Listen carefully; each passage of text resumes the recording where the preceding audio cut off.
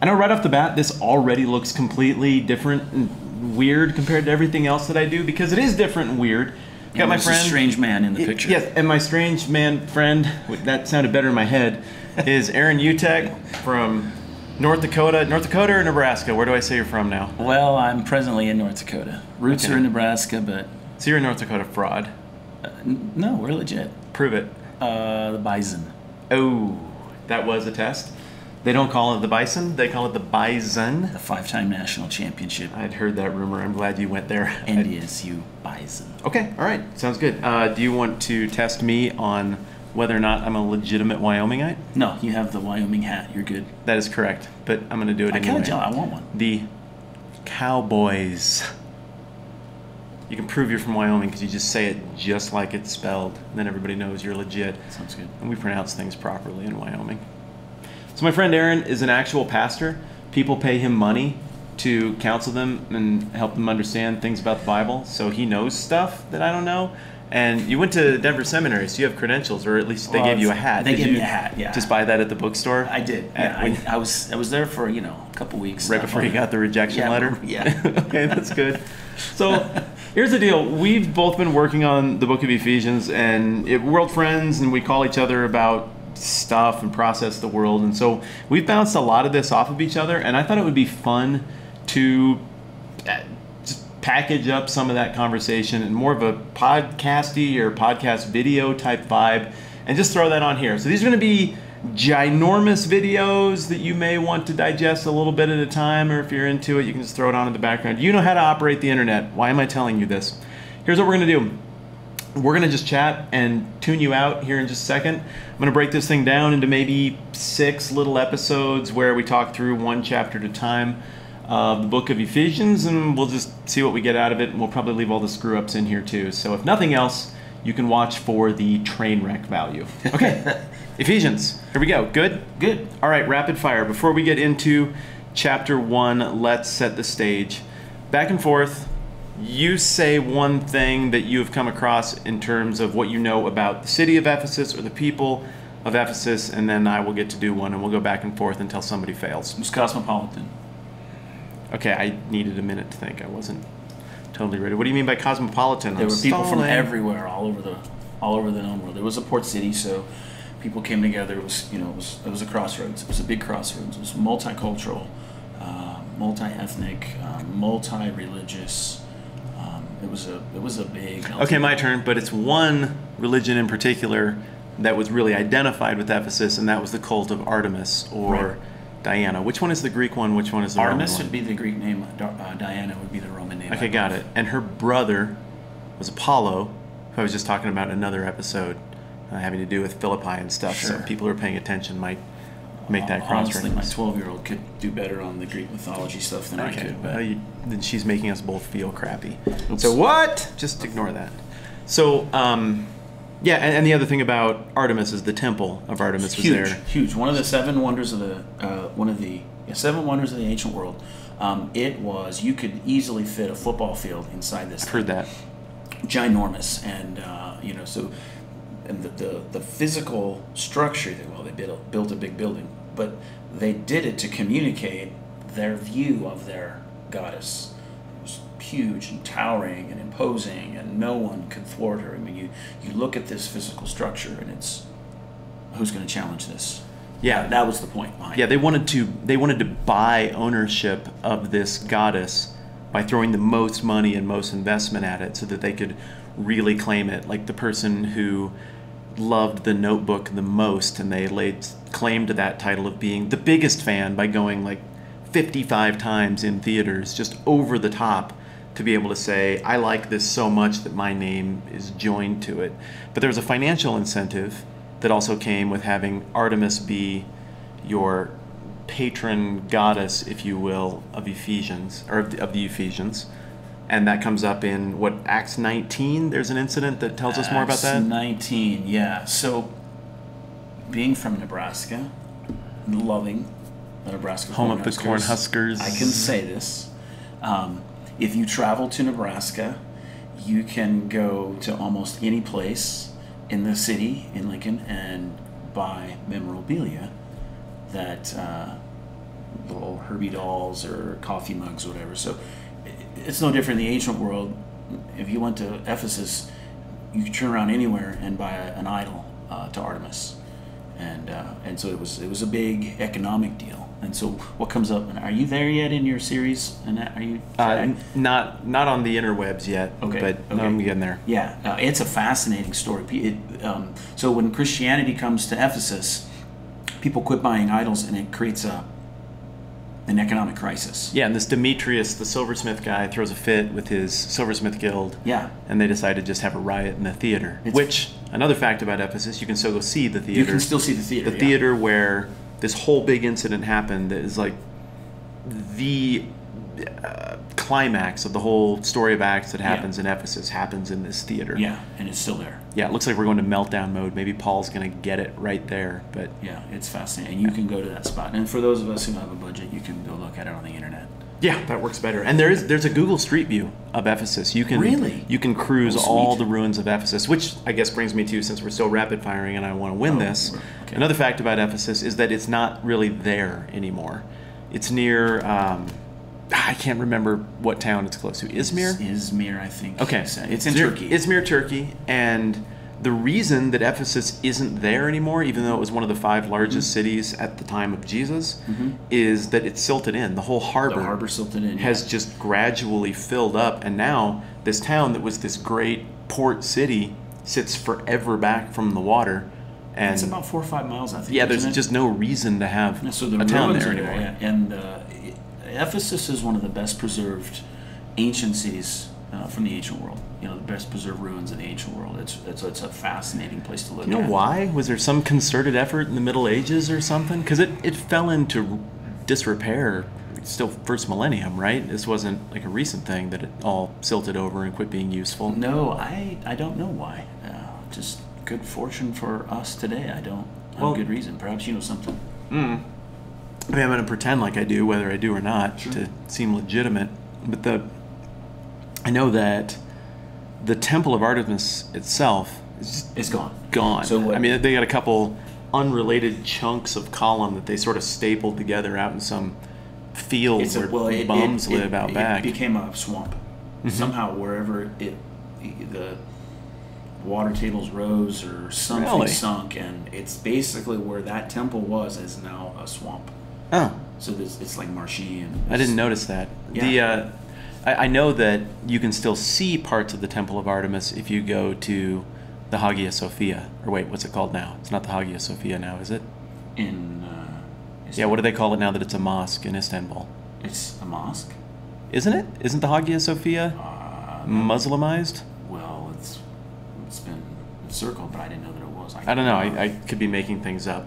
Yeah. But whatever the case, it looks like some of the stuff from Ephesus got pirated and repurposed for other building projects. And that would be totally consistent. Turkey. I mean, you can see that all over the city of Rome as well. Who's up, me or you? Because I wanted to sound smart. Sound smart. Is it me? Okay. Go ahead. So another thing it's your show. It's our show. Another thing that I've found really interesting about the Ephesians is they apparently had an affinity for magic and practicing the magic arts. Yeah. And so I've talked about this already in one of my episodes on the Book of Acts, dealing with Simon the Sorcerer in, what would that be, Acts 8, where he shows up? I believe so, yes. It's something like that. It's in Acts. And I know it's before 16, because that's where I'm at. But they had these papyri, and people would do magical incantations and cast hexes on other people and try to affect the outcomes of sporting events. And people bought this. I mean, it was a major trade, and it, like, gazillions of dollars worth of magic books got burned after Paul and the whole message about Jesus showed up there. And so this was apparently a place that was really into the supernatural on a lot of different levels. It makes you wonder how much the rest of the ancient world was the same, and we only have the record of Ephesus. Because what it says there, I mean, it's kind of like this picture of when Indiana Jones is with the Nazis, and he's kind of in character as a Nazi, and he's about to lose the journal that's got all the notes, because they're doing the big book burning thing. They have a big book burning moment in Ephesus where people who have converted to following Christ bring their scrolls that have their magical spells, and they burn them together. What was the number in the footnote? Like 20,000 it was a lot. denarius or I don't know what it means. It's a lot. It was a huge sum of money. Yeah, Huge sum of money. Yeah, and nobody made them burn the books. It wasn't like a statist dictator. A state thing. You know, you will it was destroy just, this. Well, I mean, so it's a spontaneous reaction against, I think, what they viewed as a less potent expression of the supernatural than what came with Paul. I would say probably even not a less potent, but a wrong. Yeah, sure. A wrong expression of the supernatural. So it isn't so like, well, you know, I don't need this book anymore. I'm going to resell it to somebody. They burned it. They didn't want anybody else to have those bad ideas. They wanted it out of circulation. They wanted it out of circulation. So all of this is it your turn or my turn? Sure. Okay, I've decided it's my turn again. I'll put tallies up later so that we know who the winner is. With all of this stuff, it seemed like the miraculous business that happened around Paul when he was in Ephesus had maybe even extra currency for these people. Yeah. They fully accepted the idea of a spiritual world. They believed that there was something to it. They believed that humanity could interact with it. But it was very, I mean, I've read these papyri. It's very cryptic. And by papyri, I mean these magical scrolls. We still have some of these hanging around. And well, we don't have them, but they're it's not like in my house. I don't keep them there. But you can look them up on the interwebs thanks to the magic of internet. But they're vague. There's no clear guaranteed result, and a lot of times it's the kind of thing where even if you did this incantation or cast this hex, it would still require a lot of reading between the lines to determine whether or not it even works. It's very subjective. Yeah. Whereas in the accounts of the miraculous stuff that happened there with Paul, everybody was like paying attention. Yeah, either everybody lied about it simultaneously, which would be contrary to their interests, or it happened and it was compelling. And so it seems like these were the reaction of the people of Ephesus when they become Christians en masse is one that says humans don't respond like that without really convincing prompting. Yeah. So some serious stuff must have happened in really public ways there. What the term that you hear thrown around today is a power encounter. You know, sure. And people talk about that stuff in different parts of the world today, where Christianity is still kind of breaking in against animistic and other spiritualistic things. But the super famous one was Boniface versus Thor's Oak, or something like that, wasn't it? Like a German missionary in the Middle Ages. Yes. I might not be talking about the right guy. No, I can't remember if it was the right guy, but I remember that it would have been Catholic. It was before the Reformation, but a Christian missionary came to the Germans and challenged some guy. Well, it's like some tree that they said was like invincible and that contained the spirit of Thor, or whatever the German equivalent of lightning or something. Thor. I don't remember. Lightning bolts from his butt, or eye lasers, or I think it might have just been an axe, but he didn't get. I can't remember. Mjolnired by doing it, and so people assumed. That was it. That he didn't get killed by cutting it down. Yeah. So at any rate, like a lot of those stories that we hear now, I think kind of follow the pattern of stuff that we saw happen in Ephesus. Yeah, absolutely. And so clearly it was really dramatic, and because it shifted the whole city, like we said, with the idol, buying their little figurines to commemorate their trip to, the holy site. It shook up the economy. There's another story there too from Ephesus, where Paul had been casting out demons and things, and this guy who was Jewish but had not come to accept Christ and tried to do the same thing. I rebuke you in the name of Jesus. It wasn't one guy; it was 7 guys, right? 7 sons of 7 Sceva. Guys, yeah, and they were trying this, and these demons just bludgeoned him. Yeah, they ran out of the house naked and bleeding. Yeah. So they went to exorcise the demon, and the demon exorcised them. It's kind of Luke's little joke there, maybe. Yeah. Yeah. So there's a huge power encounter. Totally. Yeah. So there's a big thing going on there in Ephesus, and if I remember right too, in that account, the story goes that the spirit, the possessed man, said something to the effect of, Jesus I definitely know. This Paul, I've heard of him. Mm-hmm. Like, who the heck are you? And then the beating starts, and it's kind of a horror movie moment. Yeah. But and so I think there's, even in that one little phrase, to the Ephesian audience, to have something that smacks of the supernatural, acknowledge Paul being with Jesus. Yeah. I mean, that's a pretty big negative affirmation, I guess you could call it. Yeah. Where a source that would be critical of Jesus, Paul, and Christianity is affirming the connection between Jesus, Paul, and Christianity. Yeah. No, I know this is how it works, and no, you're not on the right team. And Yeah. So what do we know about the Ephesian church? Like, who was there, and how did it happen in the first place? From Acts, we know that Paul was there for, I didn't look at any of my old notes on this. Those were the rules, by the way. Those were the rules, by the way. I couldn't look at any notes. No notes, no nothing. And I was supposed to not bring a Bible that has notes, but I accidentally brought my Bible that has notes. But this Bible has a little bit of P in it, I think. I don't know what that's from. It molded. So I feel like that kind of evens it out, because my Bible's ratty and is missing pages. So Paul was in Ephesus for... You're moving on. I respect that. A couple of years. Thank you.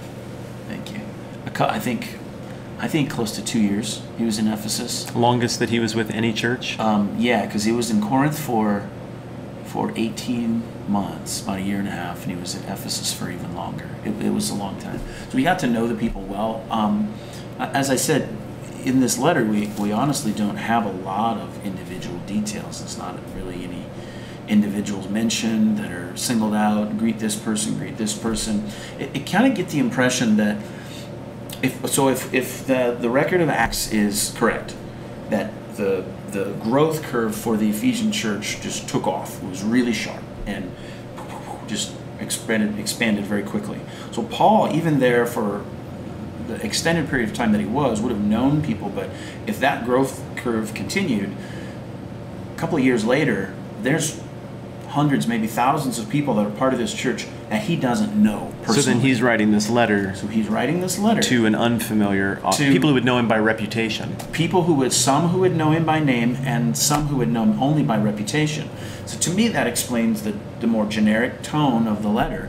It obviously would have had a personal letter carrier as well. He would have sent personal greetings with that person.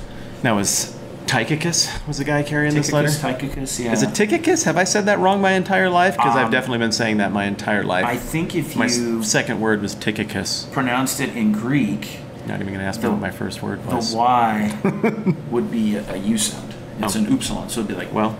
Tukikis or something like that. We went to Greece together, and one of us read all the signs and was functional in Greek, and the other of us had his lack of paying attention to his Greek training exposed.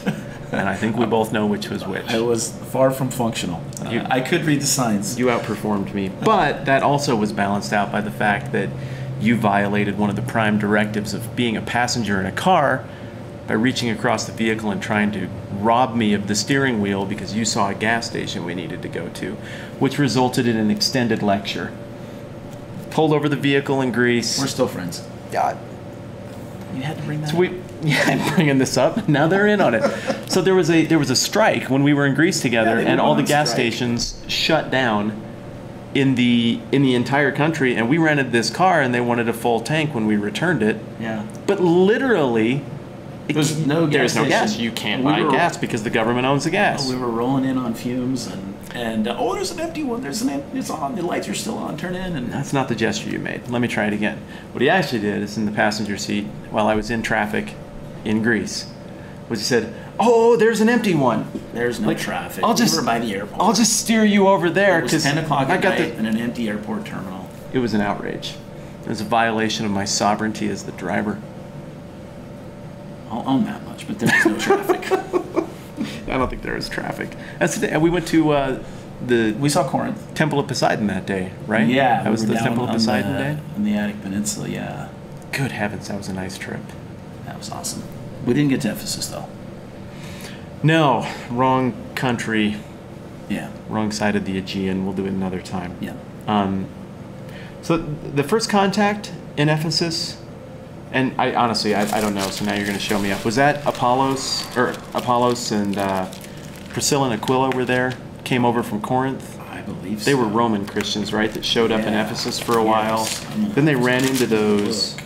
So in the early goings in Ephesus, they ran into those followers of John, right? And they're like, oh, you know, we know stuff about John the Baptist and John's baptism. And then it was actually Priscilla and Aquila who helped. I should have prepared this, but we had rules. Yeah, the chapter 18, verse 1. Okay. Paul left Athens, went to Corinth. Oh, no, that's in Corinth. I'm sorry. Okay, so we're at end of 18, like verse Yeah. 23 and beginning of 19. Yeah, here it is. Okay, so this is where the whole Apollos thing happened. So the Apollos guy was Yes. from Egypt, I assume Alexandria. There are a lot of Alexandrias. And he was pretty smart and knew a bunch of stuff about stuff, but he was most familiar with the teachings of John the Baptist and taught about Jesus via the teachings of John the Baptist. Mm-hmm. And so then he shows up and is speaking at the synagogue, and then Paul's friends, Priscilla and Aquila, are like, hey, there's some stuff you might want to know. And they chat that up. Apollos becomes an ally. Then there's another round of followers of John the Baptist who show up there, and they all kind of end up on the same page. And then we get into those stories about Ephesus we were talking Right. about. Mm-hmm. So the Ephesian church is really more like it's a third generation church. It's born out of people Paul went and worked with, going there and putting down roots and being attentive. So it's kind of like a pyramid scheme where Paul is at the top of the doTERRA pyramid, and you got Priscilla and Aquila here. Or I guess I could just go generational instead, so it sounds less shady, since it was actually kind of a good thing. Like that. So, Well, probably not even generational, but it was just it was all in that first generation, but it was from different sources. So Paul wasn't the one that was first brought Christianity to Ephesus. it was. Well, we don't. It doesn't actually say. Priscilla and Aquila were there. Apollos was there. It's quite possible that there would have been people from the moment of Pentecost when the Jews were in Jerusalem celebrating Pentecost, and there were people among that crowd who heard the gospel preached with the whole speaking in tongues thing, and because it says then the implication is all those people would have then gone home. Yeah, so this might have had traction for a good chunk of time. Because where are we at? We're probably like at 52 or 53 AD by the time Well, that's we get to the Ephesus stuff. by the time you write the accounts in 54-ish. Acts are probably much sooner than that. The letters, the writing of the letters. But this is third missionary journey. This has got to be like mid 50s. The letters, like, when was Ephesians written? Again, you didn't let me look at my notes. No, sorry, man. And I am completely going to cheat. Third missionary journey, this has it 56 to 58. Okay. I think I'd heard like Okay. 54, 55 even. I don't know. I mean, it's a whole other thing to figure out how you're people right. know this so stuff. the letters would have been written during those missionary journeys back and forth. So So we're talking 25 to 25-ish 30 years after the crucifixion and resurrection here, Right. Mm-hmm. which would be, again, 25 to 30-ish years since Pentecost, since that happened Mm-hmm. not long Mm-hmm. after the whole Jesus thing, Mm-hmm. right within a couple months? Yeah. Okay. You definitely get the picture though that when Apollos, Priscilla and Aquila, and then definitely Paul arrive, that's when things really take off. Yeah, because it just doesn't come up seems like anywhere there else. were some believers there, but that's when all of a sudden it really takes off. So, yeah, it's interesting to think about that, though, because Acts happens really fast, and there's not much acknowledgement by Luke of how much time went by in between here or in between. Yeah. I mean, it just happens really, really quick, where Yeah. you just get, like, then 18 months passed. He hung out there and talked to some people or did some stuff, whatever. Mm-hmm. And so it feels like this is action-packed and it's happening really quick, but if this church had been established to even some degree Right. for 30 years, I mean, what were you Mhm. doing 30 years ago? Yeah, well, I was in 6th grade. I mean, Yeah.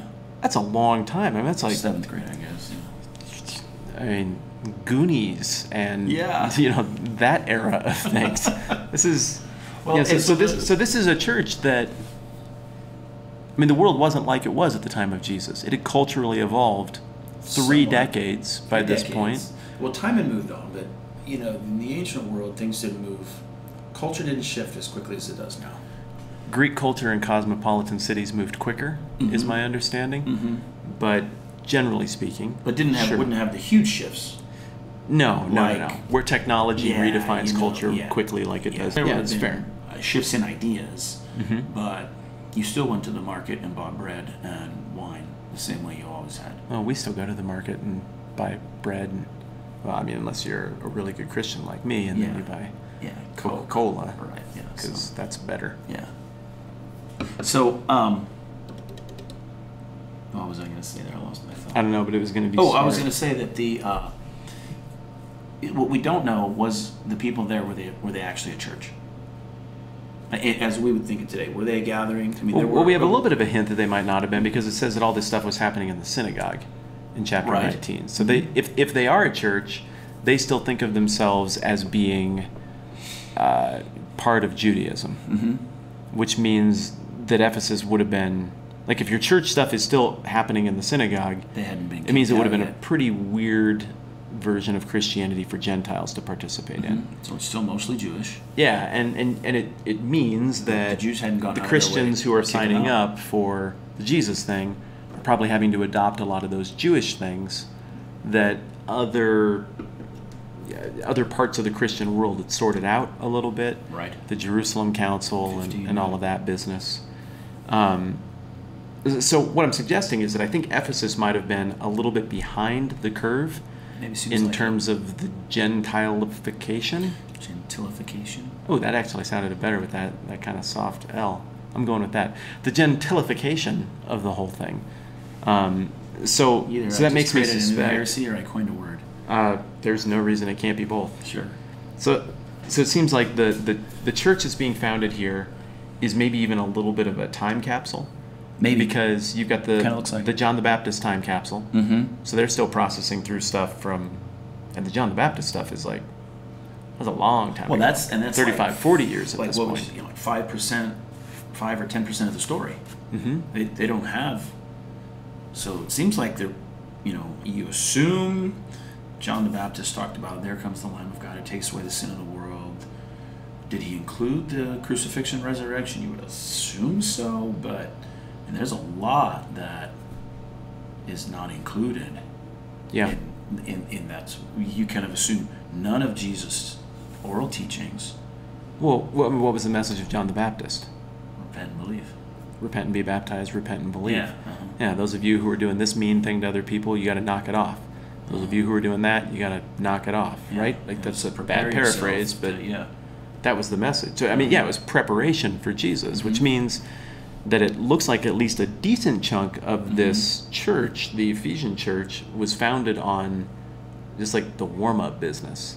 Like if you went to church today and all the church covered was like, hey, the world has problems, but there's a God. Like, that's good. It's a nice start. There's just a lot more to it. Right. And so these guys were very much still at the 101 level when it's interesting. Maybe that explains Paul why shows up. When Paul shows up, it takes off. Yeah, because everybody's prepared, ready for the thing. Everyone's been prepared. Yeah, and they're just finish the puzzle for me and fill out the rest of this thing. Right. Interesting. And and that isn't far fetched either, because we've seen that kind of thing happen at other points in Acts, like with the Ethiopian dude. Right. It's like, hey, I'm reading all this stuff. Like, I'm totally ready. Just need some data. Who's he talking about? Yeah. Well, let me tell you. Yeah, and then it all comes together. Now, you can keep talking. I'm just going to set this thing. Technical stuff, just don't worry about this. I'm not a super producer. And you're on your own. You don't have a producer. No, there will be no producing here. Because you are the producer. Yeah, so here's the story on where we are and what we're doing. We can only film in 30-minute chunks, so every 30 minutes there's going to be a weird break. It's a nice camera. It gets tired, and it needs breaks. We are in Lead, South Dakota. At least we are 60% sure it's called Lead and not Lead. 65% sure? Yeah. No one's corrected us. Yeah. It's in the Deadwood Gulch area. So I live in western Wyoming, as we've discussed. Aron lives in the home of the Bison in North Dakota. And so we met somewhere in the middle, and this seemed like a nice place to meet.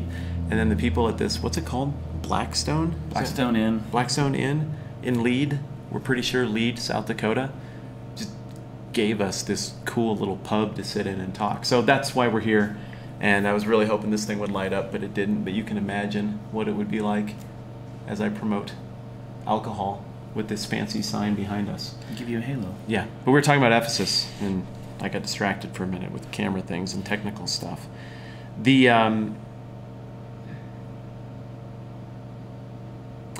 So the city, cosmopolitan, multi-ethnic, multi-religious, deep into magic, deep into idolatry. There's a reference in there. It's kind of veiled in Acts 20, but it looks like the reason that Artemis was such a deal there is that it looks like there was a meteor that fell from the sky, and it had the appearance of some kind of idol or whatever. It's like supposedly that was in the temple, and so what did they say? Her image that fell from the sky. You know, I think a meteor. That's pretty interesting. I mean. Well, and the other interesting thing about Artemis, and I don't know how much this will actually factor into us talking about the rest of Ephesians, but Zeus and Hera are like Papa God and Mama God of the Greeks, right? But these gods have all kinds of personality flaws. So Zeus is a little flandery. He just had an eye for a lot of the other goddesses, which makes sense because they're built like goddesses.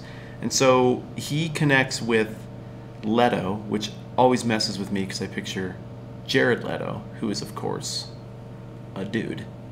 But Leto, the goddess, or like goddess, and they have these illegitimate twins. And the twins are Artemis and Apollo. And Artemis is the older of the two. And she supposedly, according to the mythology, helped her mom deliver her brother. So she was like a midwife immediately. Like she's still got the goop on her and everything. She's a goddess. Yeah, because that's the deal. So she's the goddess of the hunt and, I don't know. Or is that Apollo? Oh, I don't know. Who's the Greek version of Mars? Ares. Ares is the Greek version of Mars. Okay. I could be making crap up. Mars is Apollo. Is he? I don't know. I have no idea. I'm into a different religion. I don't know for well sure. Said. Yeah, if you want to know how Jesus is related to like God or something, he's better. I have ideas. Yeah. The point is, I think that there is this underlying theme throughout the book of Acts about the Son of God coming into conflict with the son and daughter of the Greek gods. And I think you see that in the account at Philippi, where the little slave girl has the Pythonic spirit, and I just did an episode on this, and I'll put up a link or something. The little slave girl has the Pythonic spirit. You got to read the Greek to get that that's what they're talking about.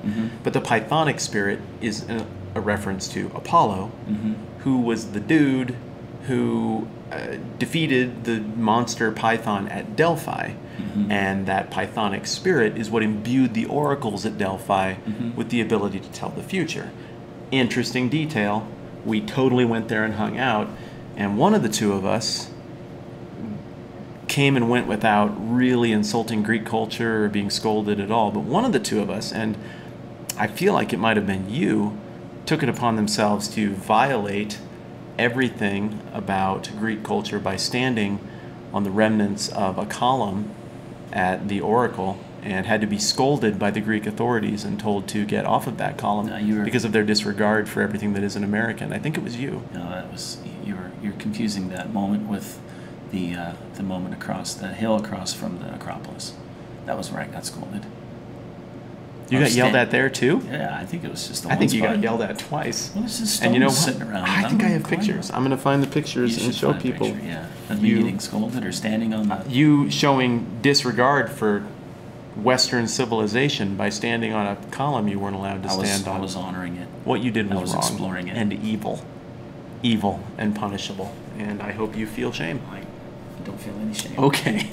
So what happens then is this little slave girl is badgering Paul. I mean, Right. you know the story. Bugging him and everything. And Paul finally is like, just, in the name of Jesus, knock it off. Or, it's more Christian sounding than that. Mm-hmm. And immediately this girl loses this her ability. spirit and her ability. And then everybody gets real mad, and there's a whole other story that comes with that. Mm-hmm. But I think what stands out from that is that, to us, it just means nothing, because we don't think about Greek culture, gods or goddesses or whatever. But to the original audience, that would have been a, whoa! So the son of the God of Abraham wasn't even there. He just got referenced in passing. And our rock star favorite god of Greek culture, Apollo, just flicked aside by Paul in the name of Jesus. So there's a little bit of a power encounter again there. Yeah. And then here again, we see Ephesus, the city that celebrates his sister Artemis, Big time. religiously toppled by the gospel in really unceremonious fashion. Just here's a better idea, and it has power behind it, and people sign up for it.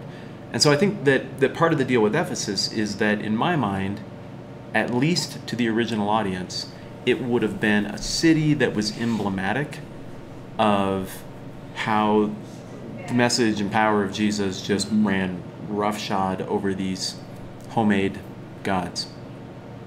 Roughshod, I guess I would use a different language, because it didn't run roughshod in a way that it forced itself on people. Agreed. It was just, we're here and we're a better thing.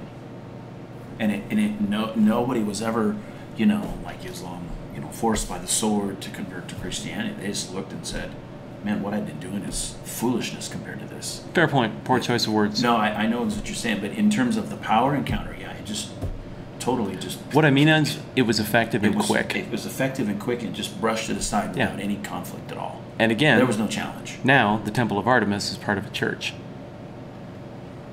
which may now be part of a mosque. So I don't know exactly what all that says. Look that up. I don't think so. My phone knows, but it wouldn't do that. Well, Muslims would, but I don't think that the people in Hagia Sophia is in Istanbul, right? Right. That's a huge tourist spot. That's like got to be one of the most visited sites in the whole city. I think it's a mosque. You know who would know? Google would know. Yeah. Okay, Google, is the Hagia Sophia a mosque or a church? According to Wikipedia, Hagia Sophia, from the Greek Alpha Gamma Iota Alpha Sigma Come on, Omicron lady. Phi Iota Alpha Classical Greek Hagia Sophia, Okay. Byzantine Greek Ajaso. No, I can't listen to you. Latin. Okay, Saint here's what you Sophia. need to know. It was a Greek Orthodox Christian church, and it was later converted into an Ottoman mosque, and now it's just a let's not hurt anybody museum. It's just a tourist spot. Yeah. Okay. So everybody can be right, Okay. except for whoever said that it was a Jehovah's Witness hall. That person was wrong. It has never been... That person wasn't on our podcast. Nope. So that's what we know so far. So I guess I just feel like the whole Ephesus thing, there's a lot of layers of meaning that I think are a part of this. This isn't just a town where Christianity happened. From a completely objective standpoint, even if I'm not into Christianity, this is a place that is emblematic of a triumph. This is a big W. Whereas, if we're going to be fair again, Athens might be a town that is emblematic of an L. It didn't seem like it went very well in Athens, at least in Acts. So, shifting gears a little bit here, maybe that is part of the reason that Ephesians stands out to me as being kind of a unique New Testament letter, because it's not fixing anything. Does that make sense? Yeah. It's filling in a narrative. Because if you look at the book, it kind of lays it out, chapter 1, and then it gives you different pieces to that as you go through 2, 3, 4, 5, and 6. Chapter 1, it says that God had a plan from the very beginning, and that plan is to unite all things under the lordship of Christ. And all of life points to him. Okay? And that plan, that God had it worked out, he had it mapped out, and he's step by step making that come to bear. And so that conflict between darkness and light is,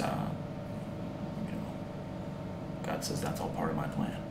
I'm going to make it obedient to the gospel. It's heavyweight stuff. Obviously, Romans and Hebrews are both very weighty, get into the deep water. Here's what all this stuff means. You get into even why on some of this stuff. They all of them follow the structure of here's a bunch of theology and some really obvious implications for you if you buy that theology. Right. Romans has, I think, a little bit more of a corrective tone, a little bit more of a pushback on culture than Ephesians. Ephesians has that later on, chapter 4, chapter 5, where it talks about the thinking of the Gentiles. But Romans is a lot thicker with that critique of culture. Yes. Paul, what church would you say Paul spent the second most amount of time in? Or what town? Corinth? Yeah, I would agree. I think off the top of my head, Corinth is 18 months. Yeah, Ephesus was a couple of years. Months, but it was a lot. Yeah, and it was a long time. And I obviously spent time in Antioch, and somewhere in there he went out and hung out in the desert or something, but I've never been clear on exactly where that fits. Yeah, since he went into Arabia and was taught by the Spirit. What does that mean? Conversation for another day, I guess. Yeah. He hung out in Jerusalem, but he was at those places pretty for quick. A long time. Like especially Antioch was kind of a home base, but in terms of his missionary places, Corinth and Ephesus, those are the big dogs. Yeah. So you compare those sets of letters. We got 1 to the Ephesians, 2 to the Corinthians. We got 6 chapters to the Ephesians, 20-some to the people of Corinth. And those letters to Corinth is scathing too harsh a word? No, they're a beatdown. It's a beatdown. He's like, your church is kind of crappy right now. You think dumb things. You treat each other badly. Yeah. Yeah. And it's a dressing down of those churches. Yeah. And isn't there even rumored to be like a 3rd Corinthians? Yeah, like the Epistle of Tears, they call it something like that. I hadn't heard that term, but there is if you piece together the arguments from 1st and 2nd Corinthians, I'm going clear back to seminary if I recall this discussion, but it looks like there's a 3rd letter that's not been preserved. Right. So and we could assume that with all of this, it could have been much.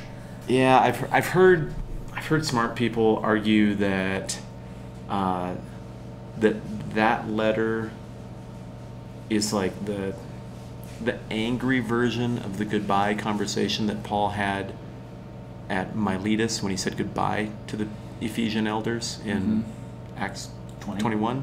20? I don't know. Yeah. Wherever it happens. It's in the Bible. That's the point. Yeah. So he sends all this content to the Corinthians, possibly even more than what we have preserved here. We know another dude who doesn't come up in the Bible but was working at the same time from the Roman church, a guy named Clement. We know he was after the Corinthian church. He was a generation after Paul. Right, but the same problem still, right? Yeah, that's my understanding. Kind of a mess I haven't read that in forever, but that's what I recall. And so, you got a really problematic church where he threw a bunch of time, and in a very similar town. You've got shrine prostitution and Port City, very cosmopolitan. These are very similar towns. Wealthy, which can make people difficult to listen. So glad to be poor. And then you've got, by contrast, similar church, similar circumstances, similar amount of time hanging out there. You've got the letter to the Ephesians where I don't even really see a word of correction. There's not much specific in that letter, and like I said, I think I said this already, didn't I? We'll say it again. It's a long podcast. So that he, would have had a letter carrier. Somebody would have come along carrying this letter, would have given personal greetings. But it seems like there was, for this congregation, there wasn't anything specific that he was addressing, at least in this letter. So things were, and we know that Ephesus was one of the first major centers of Christianity, so we know that it thrived and did well. Mm-hmm. There was good leadership there, and they did well for many centuries. So, how do you think all that stuff that we're throwing out shaped the way the letter actually reads when we pick it up and look at it now? Well, okay, so it's interesting. You lay out the scope of, you know, the gospel versus the Greek narrative of, you know, Apollo and Artemis as the son and daughter of God, and the Son of God, the Hebrew Messiah, comes in and, you know, overthrows all of that, this narrative of conflict. I always have felt like chapter 1 of Ephesians, that the rhetoric is just soaring in its height and scope. You know, it talks about all the things God has done for us in this plan from since before creation was begun, and all of these soaring things, and he's done all this, and the language kind of just piles on itself. And I'm not very good in Greek, but I know enough to know that it's the way it comes together. Like this whole thing from verse 3 to 14 is one big long run-on sentence, and it's almost like Paul gets Here's a bunch of stuff that I think. Yeah, it gets so excited. It's super important. And here he goes, and you can just kind of see the poor scribe just trying to keep up. And he's like, oh, by the time he gets done, he's like, oh, you know, there's a couple of those in here. There's like a couple of them, yeah, but especially in chapter 1. I mean, the topics and the scope of it are just totally soaring. You know, blessed be the God and Father of our Lord Jesus Christ, who has blessed us with every spiritual blessing in Christ in the heavenly places, even as he chose us in him before the foundation of the world. He predestined us to be adoption as his sons, according to the purpose of his will, to the praise of his glorious grace. I mean, it's just this whole chapter 1 starts from before creation began, and then by the end of it, and he put all things under his feet and gave him his head over all things to the church, which is his body, the fullness of him who fills all in all, which again is a convoluted way to say the church is the physical manifestation who fills all in all. Well, we're to take his rule and reign, we're to take this story, to take the supremacy of Christ everywhere we go and make it manifest. Not just an idea, but a reality. And so you start from before creation began to, boom, here to the end of the story, and it's like, it's all encompassed there. And the themes and the scope and every spiritual blessing. Well, how do you delineate that, you know? He kind of does it in some, but it's like, you could make a list forever. Like every spiritual blessing in Christ, you know? So the language is really rich, I guess. So maybe part of this is that there's just a luxury in not having the tyranny of the urgent in front of him. If my kid's doing something stupid, I want to teach them grand, sweeping, important truths about life and the world and relationships. But if they're just doing one stupid thing, I really just need to tackle that one stupid thing right now. And in a way, it's almost like you earn a state of peace where you can get the conversation to those grand, sweeping things. And so maybe it makes sense that this style of letter could only happen or uniquely happened here with the Ephesian church because they'd earned it. They'd put in the work and functioned to the point where the next thing they needed was just one big manifesto on what the heck is the point? Put it all in perspective. Why is there a church? Who is God? What's he up to? Where do you fit in light of all of that stuff? And where's history going? What do you do with it? Where you know what is your role in making this whole thing happen or in participating with this whole thing? And what are the challenges you're going to face, and how do you overcome those challenges? It's kind of everything. It's sort of graduation speech-ish in that regard. That it starts with the why and then gets into the more specific stuff, I suppose. Yeah, it deals with some specific things, but in a general way, even the book does later on. He'll deal with some specific ethics and things, but not in a way that seems like he's correcting stuff. at least not overtly. It seems like he's just teaching generally. Here's how you move from operating in these pagan circles, to a more Christian understanding. So before we, I'm going to see how much time we have left. Yeah, we got a couple minutes here. Before we actually take a stab at breaking down the outline, I'm going to let you do it, and then without listening to or having prepared, I'm going to give you mine. We'll compare notes. Before we do that, what do you make of the suggestion that this letter was, what do they call it, a cyclical letter? Like one that was written to sort of Ephesus and maybe all the suburbs, to all the saints in Ephesus and the Ephesian suburbs and bedroom communities. Well, Here's some stuff. It would have been the leading city of that district. So if you could compare it to the 7 churches in Revelation, that would have been a mail route, basically, the way those 7 churches are listed out, and Ephesus was one of them. So that's most significant of those 7 by a wide margin. Ephesus, yes, totally. So that's totally a possibility. It would also explain sort of the more general nature rather than the specific nature of it. You mean just in that he doesn't name a bunch of names? He doesn't name a bunch of people, and he does like that he does in other letters. All the places. Right. Yeah, he's and greet this person, greet this person, greet this person. He kind of leaves that out here. So that's a possibility. Ultimately, we don't know. That's the one thing when you get into the New Testament studies and people say, "Oh, well, this clearly says." Yeah, and I don't think you can I think we've both done this long enough to have noticed places where somebody says one thing in some commentary in like 1910, and everybody runs with it. And then it just keeps popping up. Yeah. And like, I don't think I've ever seen a citation for that observation.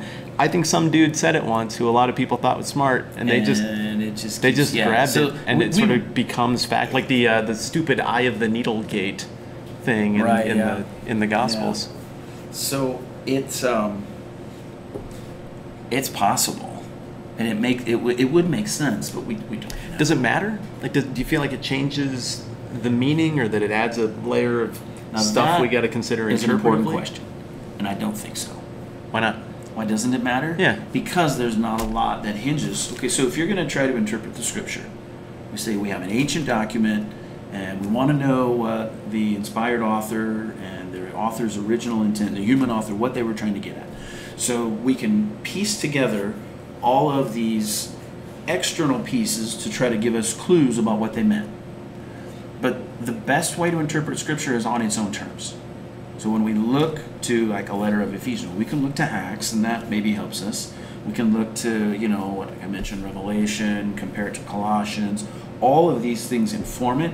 But on its own, I can't think of anything in the letter that hinges on the fact that I know that this was how the letter was written. It stands. It's clear what it says, and whether it was a circular letter, whether it was the supposed letter to the Laodiceans, that's another discussion too. I have heard that. There's a textual question, and if this gets in too deep, but was it actually, does it actually say to Ephesus, or was it meant to be, was the scribe meant to just read? Well, it says to the saints in Ephesus. So, I mean, is that wrong if it's a cyclical letter? Is that a later addition? Are we to question that one particular clause there? Some people question it. I don't, and that gets into text criticism issues. When they do this, they don't just have one copy of a Greek letter. They have dozens and dozens and even hundreds of letters. And some of the very, very earliest ones, obviously, the earlier they go back, the more we assume, the more closer they are to a copy of the original letter. We don't have Paul's letter, right? Thank goodness. We put it in a shrine someplace and worship it. I hadn't thought of that. You're right. We put it under glass. We put it under glass and we fight over it. What we have is. I bet it would have magic powers. I'm sure it would. Paul would probably have us burn it in the street if it did. But if we have several hundred copies of this, right? And so some don't have that phrase, to the saints who are in Ephesus. Do you remember when it appears first? Like, did the earliest manuscripts have that, or? I think it's a matter of several early ones in one manuscript family do, and the early ones from another manuscript family don't. So like that's your Byzantine and your Alexandrian manuscript basically, families? Yeah, basically. But your Alexandrians are the early ones. Generally your Byzantines speaking. are the later ones. Generally speaking. Yeah, I don't know which is which. I don't know which is which either. But the thing is, the way Ephesians is written, nothing is unclear about what the letter means. Yeah, yeah. And so you can really get lost in the weeds on trying to decide and make an opinion on that stuff. The bottom line is, we identify it as Ephesians. There's no reason to not call it Ephesians. I mean, you could say, well... Or to question its authorship. Or to question its authorship. Yeah. Well, it has a different kind of language than Paul's other letters. Well, and I think it's good to just be... I was going to wrap this up in 2 minutes. We're going to go a little longer, so that's just happening. But I think it is good to just acknowledge minor textual difficulties like this, rather than to pretend that, well, I mean, the thing that I have, the version I got, is just irrefutable because I like it. And that's an attack on Jesus. The thing is, like, okay, so my footnotes say some early manuscripts do not have in Ephesus. I don't know, what does that mean? Well, I mean, what are early manuscript copies of Ephesians? 150 years after the fact? Around 200 AD, maybe? Probably, yeah. So, Again, I didn't look at that information, but...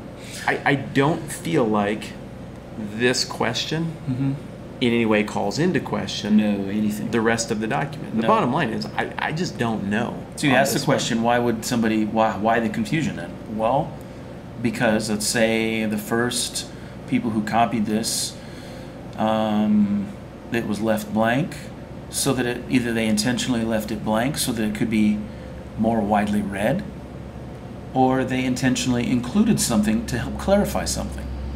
So you had well-intending people who were trying, whichever decision they made, whichever situation they were looking at, keep going. They were trying to make it more clear. Yes. And nothing. We just don't have the set of facts that they had, knowing why they did exactly what we did. Sometimes in certain textual situations we can go back and piece it together pretty well. Yeah. In this case, we don't have a whole lot of information, and it really doesn't affect it hugely. No, it doesn't. And this is one of those places where I'm perfectly content to just say, I want to acknowledge that there is a mild controversy here about that clause, but I don't know. The Bible's an actual document that came from an actual place. It is historically preserved, totally. and I'm at peace with that process. Totally. It doesn't mean I don't have questions about that process, and that I don't think that there's worthwhile scholarship to be done to try to figure out why this is here and not in some other manuscripts. But the fundamental effect that has on the larger meaning of the document is nil. Whereas you were talking about how in some situations it really does matter, because the other side of the conversation in a given letter or part of the Bible makes it clearer, really affects things. And the first example that comes to my mind is 1 John. 1 John, I guess, makes sense if you don't think of it as a pushback against a Gnostic expression of Christianity. It works. I can track with the reasoning. But you can tell he's criticizing something. You can tell there's a whole ideology that John's pushing back on. And then when you line it up, for all sorts of reasons I can't get into at the moment, when you line it up, you go, oh, it clicks. Now I see the whole thing. It really comes into focus. I don't get that vibe from Ephesians at all. It's clear. It is. And it's proactive, not reactive. And I guess that's my point. Yes, and when you see where the places are that have those, there's a question about the manuscript here. They're minimal, and they're nowhere in any of the substantive areas.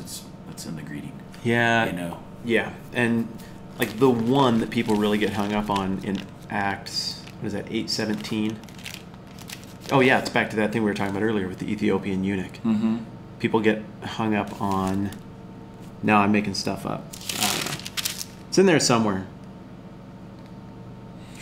Is it 8:38? Is that the one you're thinking of? I don't know. Now I want to know. Let's look. 8. Rabbit trail. 38. 37. 37. You were so wrong. You should be It ashamed. goes to 38. It skips. Yeah, it skips to 38. Yeah. Thank you. Yeah, and there's, oh yeah, here it is. There's a later manuscript that said, if you believe with all your heart, you may. The eunuch answered, I believe that Jesus Christ is the Son of God. That is probably the verse in the New Testament where there's manuscript tension that people get most worked up about. Mm-hmm. But even there, everything on either side really effectively says the same stuff. Yeah. You just have to use your brain a little bit more to read it because it's not hitting you over the head with And the again, if it was iron-fisted added, hammer. why was it added? To try to make what's already stated. It's not in conflict with the text. clear. It's not in conflict. Yeah, but at any rate, all of that to say, I Right. think it is infinitely fair and reasonable to acknowledge that kind of stuff. But Mhm. let's compare notes on this and then actually get into the next episode where we talk text. For your money, give me the 60-second or less outline of this book. What's the structure of the letter? Okay, so chapter 1 is the overarching theme, kind of the beginning to end, that all things are being brought together in Christ. And then he gets to chapter 2, and he says, now, about you, though, where do you fit into this? You were dead, and God made you alive. And that's what we call grace. And God brought you together. And then chapter 2 moves forward to the unification of Jews and Gentiles, which is kind of a hard thing for us to fathom today, because Jews kept themselves completely separate. This Gentile culture was very relativistic, very pluralistic, and everybody was allowed to have their own God as long as they didn't critique anybody else.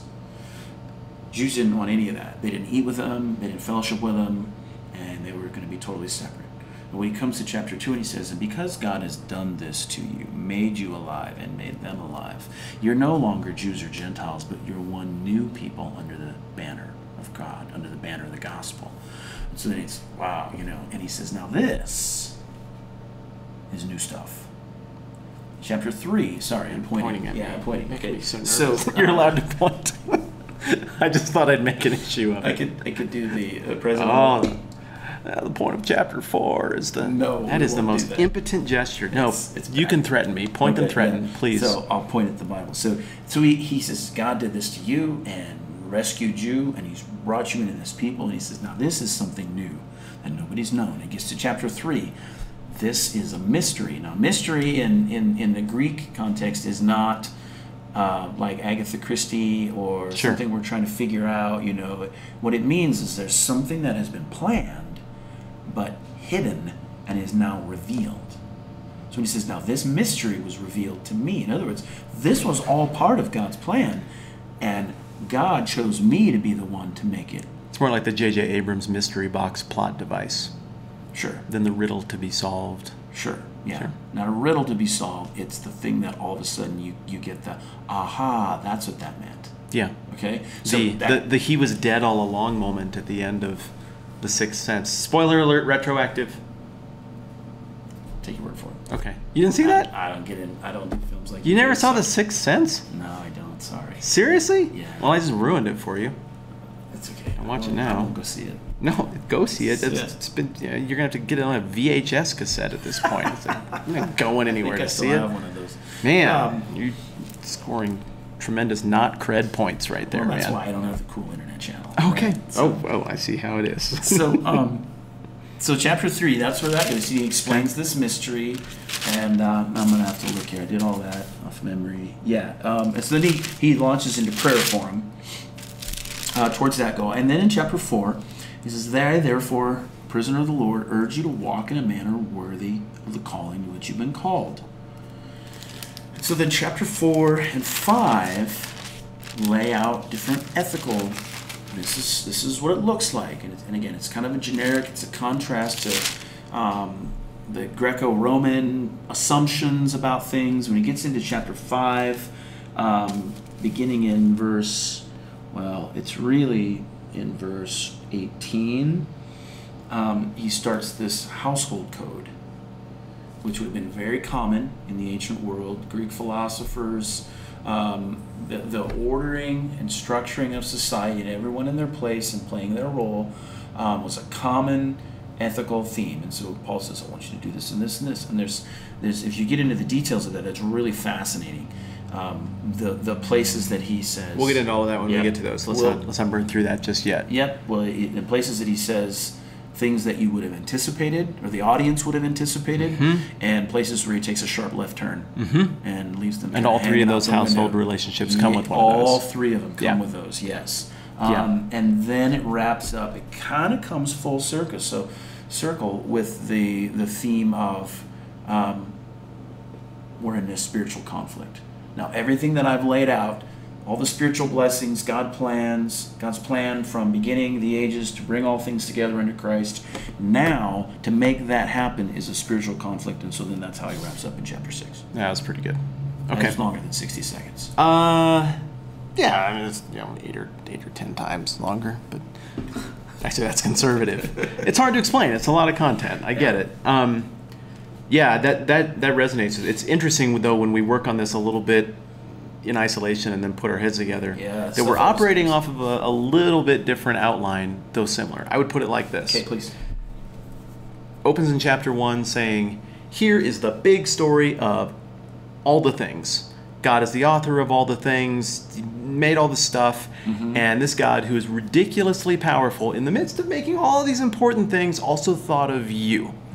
And I'm inserting a lot here, but he knew all the stupid stuff you do, he knew everything about who you are and what you were going to be, and he still made you. And that means that you are the product of great effort and great forethought, which means that you matter. Not so much because you're the infinitely special snowflake, but because, I love that. The most powerful being thought of you and made it happen. There's no getting around the reality that this is maybe your most predestiny passage in the whole Bible, and it's just there. God put effort into this, and you're the product of forethought. Whether you want to use Calvinist words or not Calvinist words, this cannot be argued. It's present. So that, I feel like this whole thing goes from big picture in chapter 1 down to narrower picture, narrower picture, narrower picture, and then just like the shapely lady goes back out to big picture toward the end. And so as we get into chapter 2, see that exactly the same way you do. Now here's where you fit with this thing.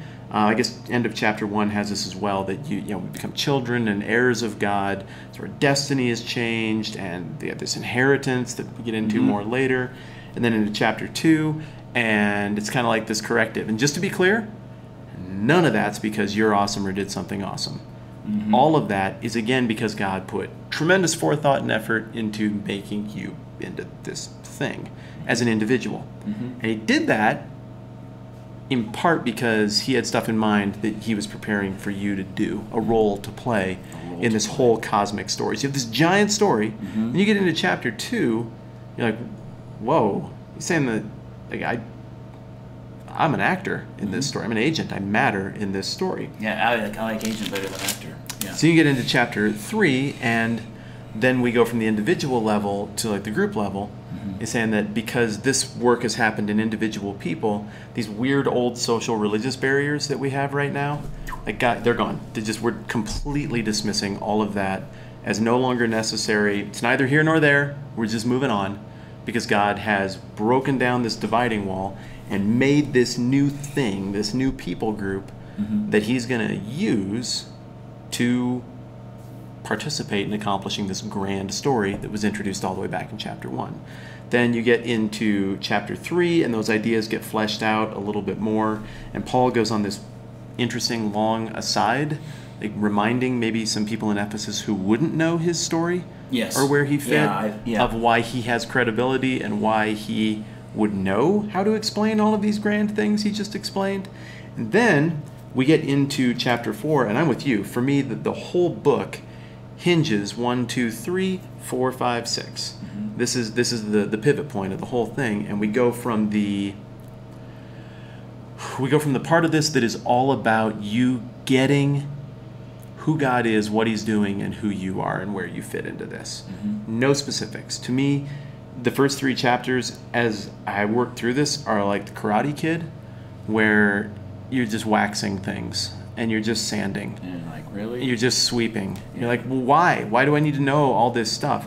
And then you get into 4, and it's like, oh, because, wax on. Ho ho! Now I get it. And so there's nothing to do in the first 3 chapters. It's all just abstract. You didn't know this before, now you know this. Now you get it. Then chapter 4 rolls you over into the, okay, now let's try out the skills. What does this do? What does this do? And the contrast that defines all of this is there's one way of thinking that is, hey, we live, we die, we convert food into poop and beer into urine, and then that's it. And that's how, the people who have no awareness of this live. And there's a certain lifestyle that just goes with that. You can't really blame them.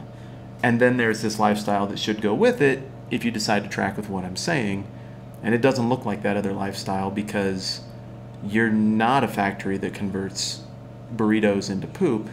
You are someone who was thought of in advance and made through great power. You're a cosmic agent. You got a role to play. And so then you go through all of these things.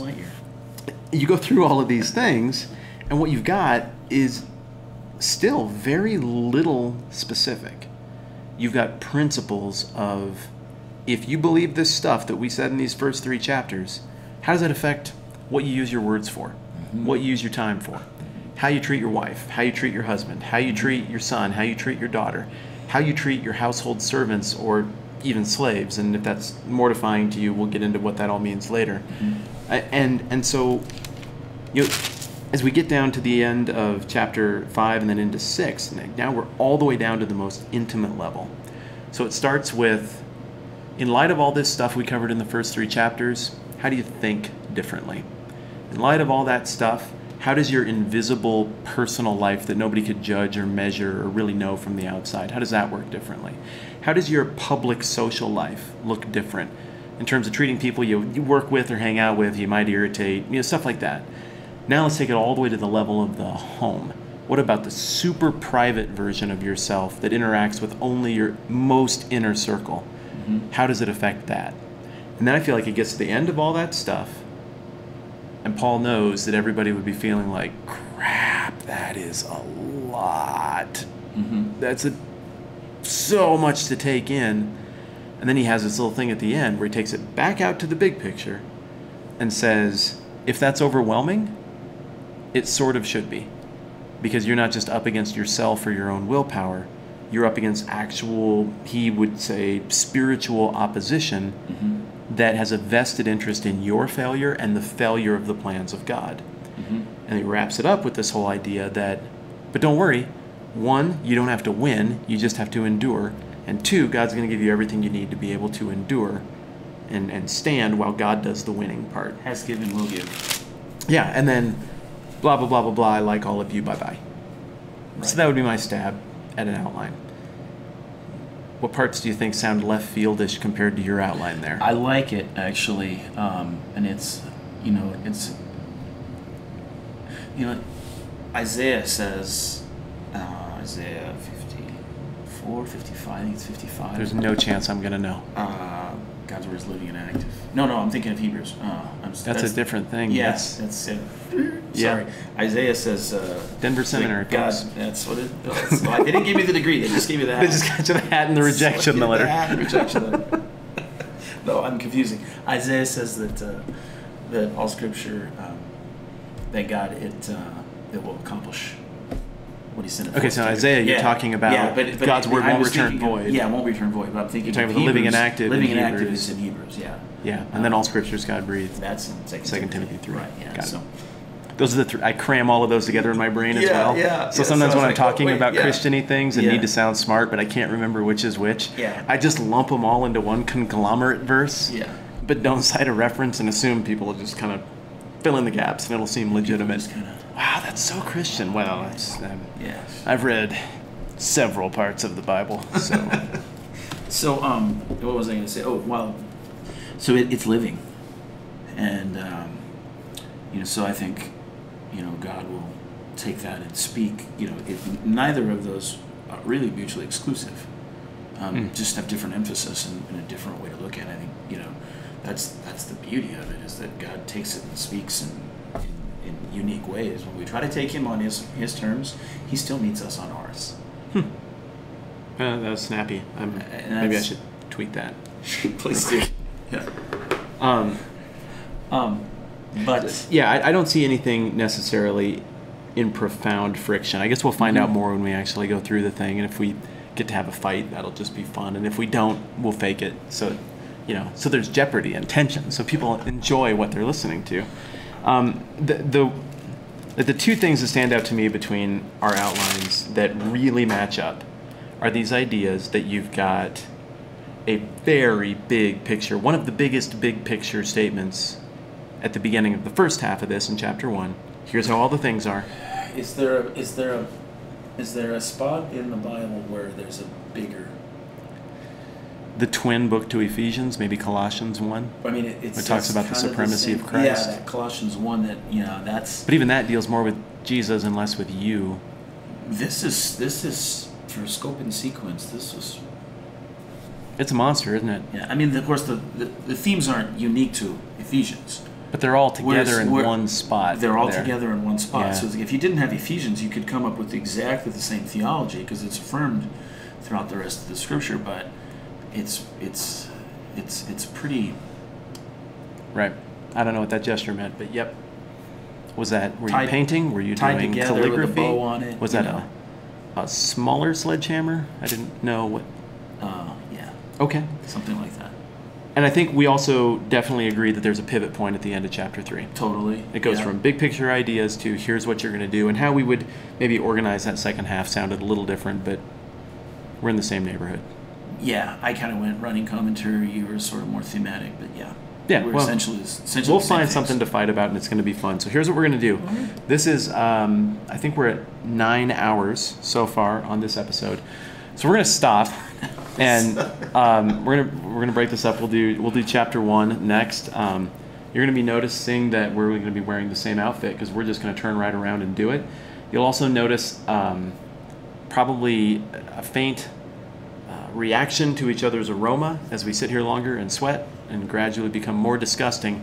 But we're going to power through this in the interest of getting this all done in one day because it's a very long commute.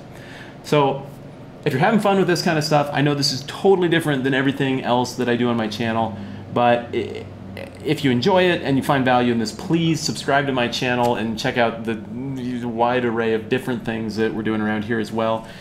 Aron, you do not do the YouTube thing per se, but you do have you have sermons online, right? I do, yeah. Where can people find that if they think you sound smart? Emmanuel Baptist with an I. Emmanuel Baptist, Beulah, North Dakota. You got to type all of that, like into your Google interwebs. That, yeah. If you Google that, or you could. Like, what's your website? What's the URL? ibcbeulah.com. How do you spell Beulah? BEULAH.